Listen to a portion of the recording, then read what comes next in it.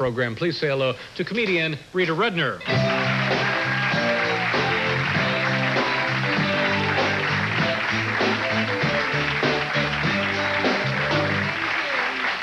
Thank you. It's nice to be back. A lot's been happening lately. I guess the latest thing in my life is my cousin just got married.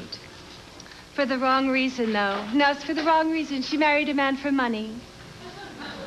And she wasn't real subtle about it either. Instead of her fiancé, she kept calling him her financee. I would never marry a man for money. That's silly. He would also have to have land. That's not true. When I was first on my own, though, I didn't know much about money. I used to sign my checks, Love, Rita. Everything is so expensive. Now, though, I was eating at a restaurant the other night. They didn't even have prices on the menus. Just pictures of faces with different expressions of horror. And phone calls locally in New York City have gone up to $0.25. It's so terrible. It's changed my phone behavior considerably. For instance, now, if I get a wrong number, I talk to them for a while. Also, I found that I've just, lost all respect for dimes.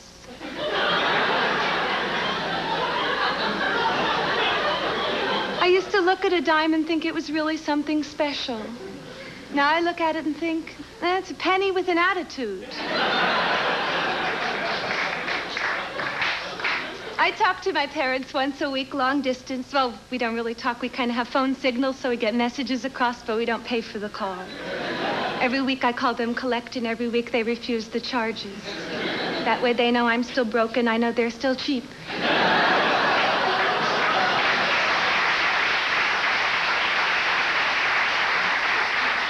I grew up in Miami. I had a terrible education down there. It was terrible. My first grade teacher was an illegal alien.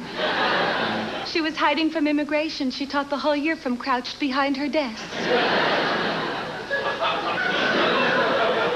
I think I would have studied harder in school if I'd known that when I grew up, I would have to play Trivial Pursuit.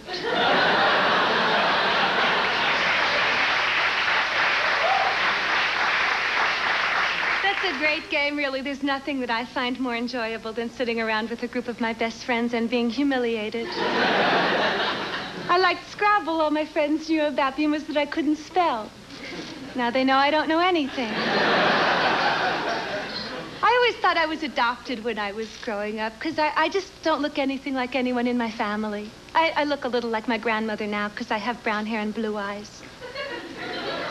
And she has blue hair and brown eyes.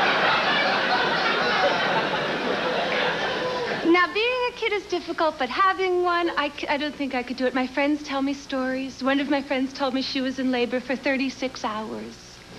I don't even want to do anything that feels good for 36 hours.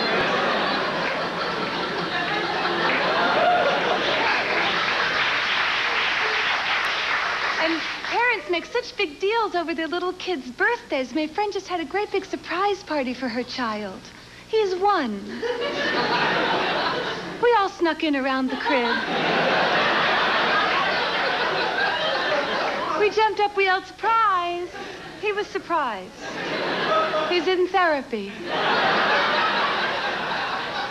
I had the worst birthday in the world when I was a kid because my parents hired a pony, and these ponies are never in real good shape. But this one dropped dead. It just wasn't much fun after that. One kid would sit on him, and the rest of us would drag him around in a circle. Thank you very much. Good night.